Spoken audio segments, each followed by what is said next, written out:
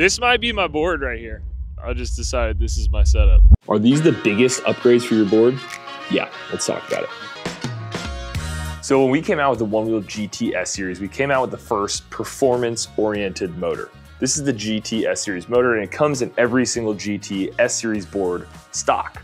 Now, the cool thing about it is that you can also put a GT S-Series motor inside of a Onewheel GT and upgrade your motor. But that's not all. Now with the Onewheel XR Classic, you can actually put the Onewheel GT S-Series motor inside of that as well to upgrade your specs. Friends, we have a Pint S-Series motor as well, and you can upgrade any board on the Pint line by putting this into it. Oh yeah, dude, this feels like a completely different board. Okay, so the question is, what's actually different with these motors? What's going on here? And what does that mean for your board and your riding? Now, these motors are completely redesigned, okay? So everything is different from the electromagnetics, the magnets. They're stronger, they're more durable, the way that they manage heat, everything about them is completely redesigned. What they're gonna do in a nutshell at a high level is they're gonna give you more torque. Now, if you ride Onewheels, you know torque is super important in all kinds of situations, whether that's low speed or climbing hills or just riding over rough terrain. So the question then becomes, how much more torque are we talking about here? Didn't even buzz at me. Picked me up just fine, and then I stopped. Going from a stop, worked just fine. The other one dragged the nose, and then trying to accelerate it beeped a little bit, but a lot less. All right, folks, we're in the data portion of the program. So I'm gonna go grab this handy whiteboard. Let's break it down. So we plotted each of these boards stock with their stock motors on the old dyno against each of these boards with their upgraded motors on the old speed torque curve, okay? So what they all generally look like is this here sketch that I did. Now, the stock board extends out here for a period of time, and then it kind of comes down at a 45-degree angle or so. And the upgraded motor boards extend out for a farther period of time, and then they also come down in a similar fashion. Now just note that once you get past a certain point on these graphs, this is actually not usable data because Onewheels can't actually go this fast with a rider on it, right? So we're not riding out here. But what this shows us is that most of the benefit from swapping your motor is gonna happen in here, okay? So this is the low end in the mid-range portions of speed, right? So from, let's say, 0 to 7 or 8 miles an hour, that's where you're gonna get most of your benefit in terms of increasing your max torque. Now, in terms of each board, what does that look like? Well, when you upgrade your Pint by putting the Pint S-Series motor in, it actually provides an 8% increase in maximum torque. When you upgrade your Pint X or your Pint S, it's gonna provide a 12% increase in maximum torque. Now, you might say, Jack, 8%, that doesn't sound like that much. Well, the context is very important, right? If you go from riding a Pint to a Pint X or a Pint S, do you know what that percentage increase is in maximum torque? This difference right here is 5%. Now, if any of you have ridden both these boards, you know that that is completely noticeable in terms of the power difference between riding a Pint and riding a Pint X or a Pint S. So 5% is very significant. So now, if you're putting an upgraded motor in your Pint, you're actually turning your Pint into a Pint X or Pint S and then some. You get 3 extra percentage points of power there. If you're upgrading your Pint X or S, you're over doubling the difference between a Pint and a Pint X or a Pint S, okay? If we go down to the larger platform boards, you're gonna actually experience even more of a difference. So with the GT, you're gonna see an 11% increase. The biggest difference is actually, folks, with the old XR Classic, okay?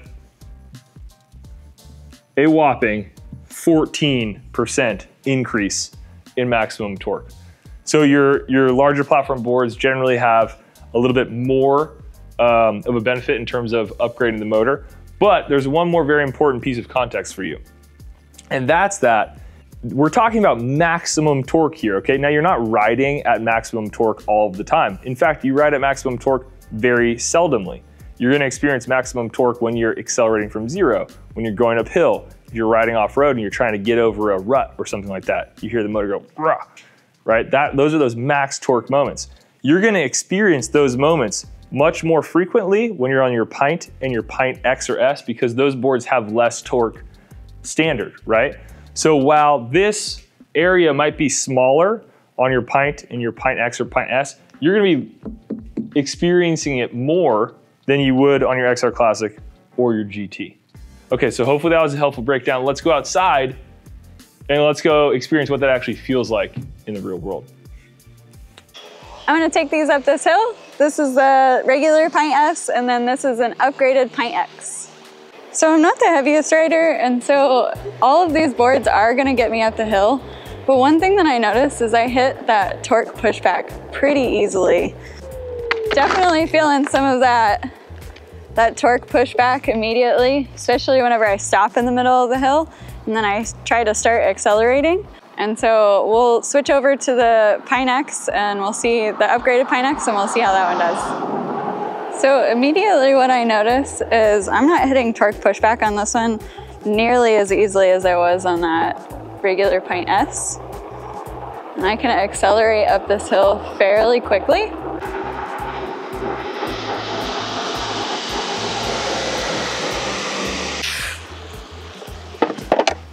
So with that one, I immediately noticed that I didn't have to feather the front of it nearly as much. It was pretty easy to get up that hill, and it does feel stronger as you push it up the hill. You have a little bit more acceleration in there, it feels like. Yeah, for me, as someone above 200 pounds, that's not like any Pint I've ever ridden before. That is significant. So we got an XRC with standard motor and an XRC with S-Series motor. We'll see if we can tell the difference on this hill. It climbs pretty easily. It's beeping a little bit when I accelerate.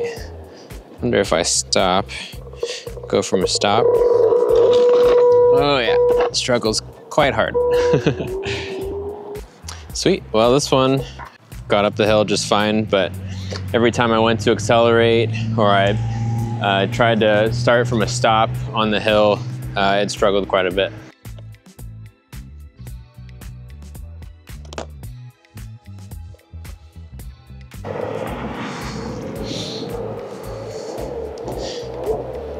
Oh, I can't even get it to honk. Oh, a little bit there.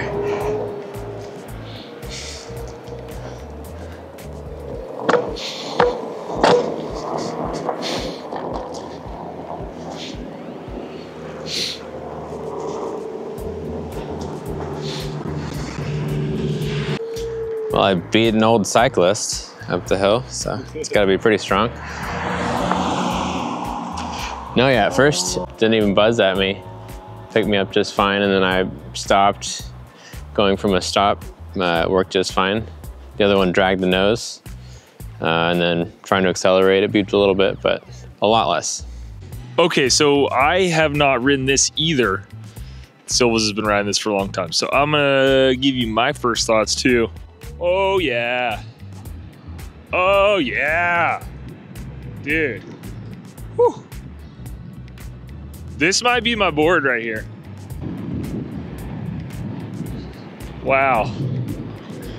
This feels freaking phenomenal. I just decided this is my setup. So if you're someone who's riding a Pint, which you paid $750 for, does it make sense to buy a motor that almost costs the same as your board? Maybe not. It depends on if you love that experience and you really want to maximize it. I will say on the Pint X and the Pint S, putting this motor in there really makes that board shine. I had a ton of fun riding that earlier. It really takes it to that next level. And then the XR Classic with the GT S-Series motor is an absolute joy to ride. To me, that makes a lot of sense. If you want to maximize the performance on that board, this is a great option for you there. And I think one more thing that's worth mentioning is that in order to create a super premium motor, it's quite expensive for us to build and design and develop. So that's why the only board that comes with a GT S-Series motor in it already is the GT S-Series, which costs about $3,000, right? You are paying for that performance, and for a lot of people, they're happy to do that because that experience is absolutely awesome. If you've ridden a GT S-Series, you know what I'm talking about. It's incredible. And so the other boards, they don't come with S-Series motors in them, in part because it's really costly, right? And so we want to make that your decision. If you value performance at that type of a level, you can go ahead and buy one of these motors and put it in your board, whether you have a Pint, which costs $750 in the first place, or up to a XR Classic or a GT. So if you're interested in upgrading your motor, we have videos that show you exactly how to do that. It's not too hard, so go ahead, we'll link those below and you can check those out. Take it for what it's worth and make your own decision in terms of how much you value performance, but these options are available to you at onewheel.com. So thanks for tuning in, y'all. See you on the next one.